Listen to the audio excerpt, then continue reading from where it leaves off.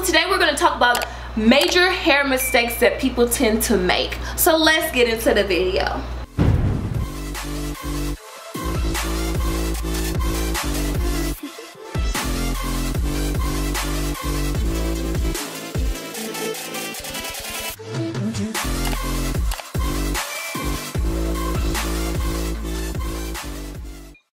So I recently did a video on like 5 different things that people do to stunt their growth. We're going to also kind of tie that in today's video because they kind of play on each other.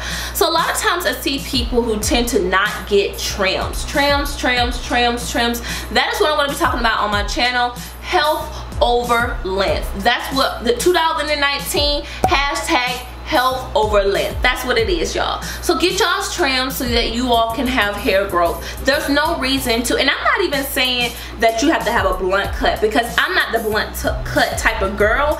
I don't really care for that, but if I see that my ends are needing a trim because they just look raggedy, bent, you know, under process or whatever the case may be, I'm gonna trim my hair. Now there are many people who say, oh, you need to have a blunt cut, but I'm not that type of girl. I don't care for a blunt cut.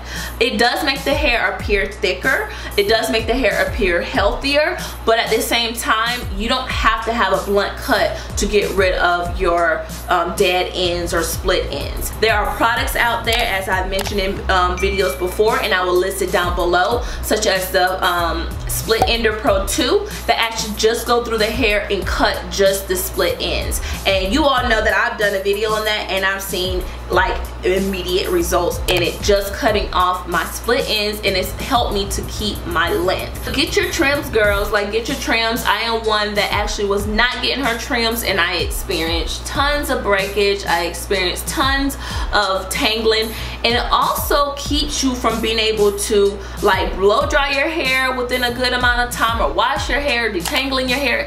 It just takes so much more time in doing your hair because you're trying to get through all of these split ends and breakage and stuff. So just trim it, y'all. Let it go. Another hair mistake people do is they jump on every single bandwagon on YouTube that are not even always for you. Remember, there are 2 hair types, low porosity and high porosity. So jumping on bandwagons of all these wigs, jumping on these bandwagons of all these hair products, jumping on these bandwagons of all these protective styles, no, y'all. No, no, no, no, no. You need to cut it. Cut it. Cut it. Everything does not work for everybody. Y'all heard that saying.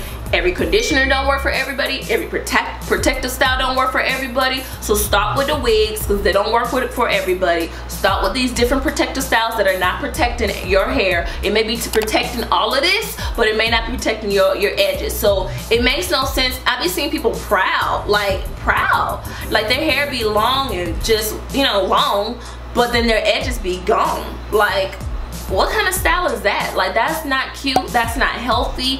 Find a protective style that is not putting tension on your hair. Find a protective style that is not causing you to have migraines. Find a protective style that is not causing you to have your edges be receding. Like, find a protective style that's actually protecting your hair. Like, what's the point of protecting your hair if you're not really protecting your hair? It's not a protective style, right?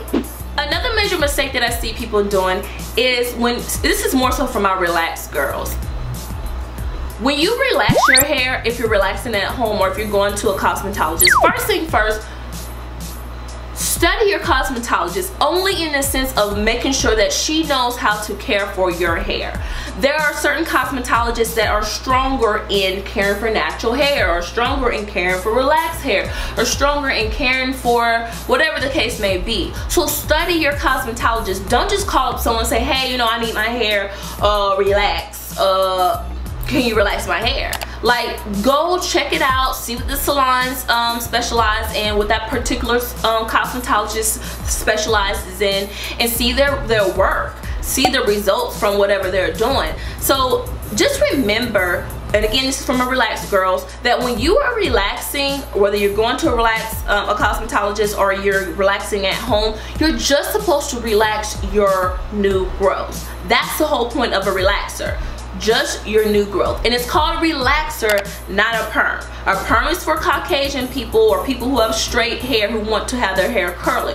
A relaxer is for people who have kinky hair, curly, spiral, whatever you want to call it, who want to have their hair straight. So remember, there's a two different difference in the names: relax, perm. So when you go, or when you do your relaxer, just put it on your new growth. You want to start pretty much, I would say this is, because I have a lot of new growth, this is where my roots are. So I would start pretty much here, in a sense, putting the relaxer on. Let's just say, can you see that? Like right here. And then I will, after I'm done with the rest of my hair, bring it up. So don't put it on your scalp.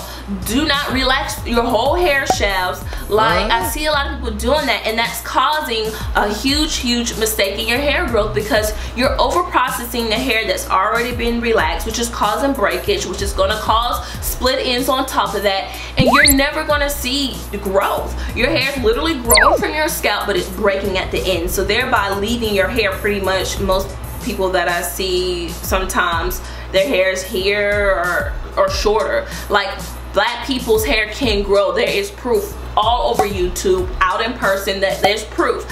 When people come up to me, they're like, is that all your hair? Is your hair real? And so, etc. Like, yes. And I'm so eager to tell people, like, the different things that I do and the different things that I've experienced, even with my journey, because my journey has not been perfect. You all have seen, like, I want to say last year, my hair was almost down to my waist, and I had to cut a lot of it off because there was a lot of breakage in the back.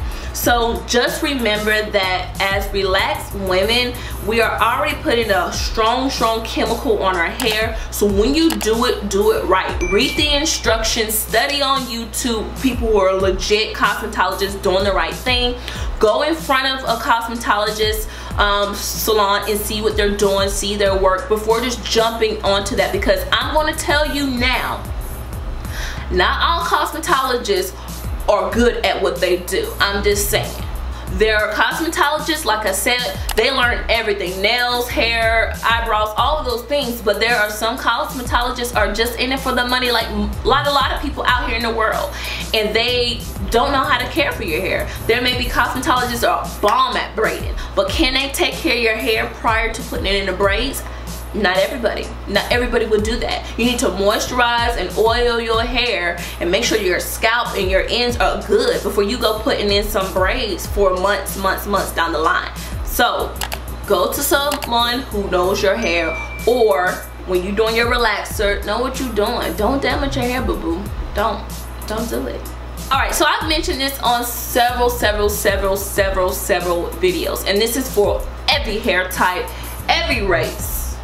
Detangling. I see so many people detangling their hair. Natural girls, Caucasian girls, relaxed girls, curly girls who go and detangle their hair, and they start from like the middle of the shaft to the root. Like, no, boo-boo, no. Do yourself a favor. Get yourself a wide tooth comb. Start at your ends. Put them in sections. Start at your ends. Like, especially my girls who are natural, who have thick hair, section your hair off. This goes for my relaxed girls and my natural girls more so. When you got that thick hair, girl, that density, section your hair off and start from the bottom to the top, because if you're gonna constantly start, you're gonna have so much breakage right here. If you start right here, like, and trying to bring it down, you're gonna be breaking, pretty much break all the way to the ends. Start at the ends and work your way up to the root. Like, please, you will see results. You will see results, because if you comb your hair here, if you've been doing right here or up here, just look down on the floor or look down on the counter or wherever you stand. Put a white blanket down. If you on a carpet, put a white blanket down and see how much hair falls out from you starting right here. And then on the opposite side, if you want to, start at the end and work your way up and see how much hair will fall out from that. There's going to be a huge difference. Remember that the ends are the most fragile part of your hair. It is the oldest part of your hair. Remember, this is the beginning now from the root, a year or whatever ago. So give your hair a chance to grow. Stop breaking it. Stop causing split ends. Start from the ends to the root. Those are all of my mistakes that I see people making on all hair types. Literally, sometimes I am cringing at watching some people's videos like, oh, please stop. No, I've done it too, y'all. I have done it. A lot of these things, if not all of these things, I have done in my hair journey, or the lack of a journey. I was just doing it and not even thinking twice about it. The thicker that my hair has gotten, I have had to manipulate my journey because I'm like, okay, I can't do this anymore. Okay, I can't do that anymore because it's so thick. Sectioning has been just so important in my hair journey.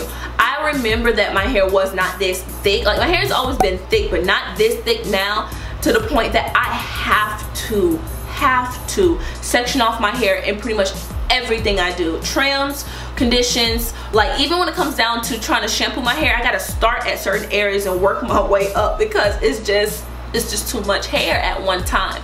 So I was not trying to bash anybody. I was letting you all know what I see and how I can help you all to avoid these mistakes that I see so many people do to this day. 2019, I see people doing it, and people ask me all the time, like, how do you grow your hair? How are you growing your hair and it's relaxed? Like, there's a way.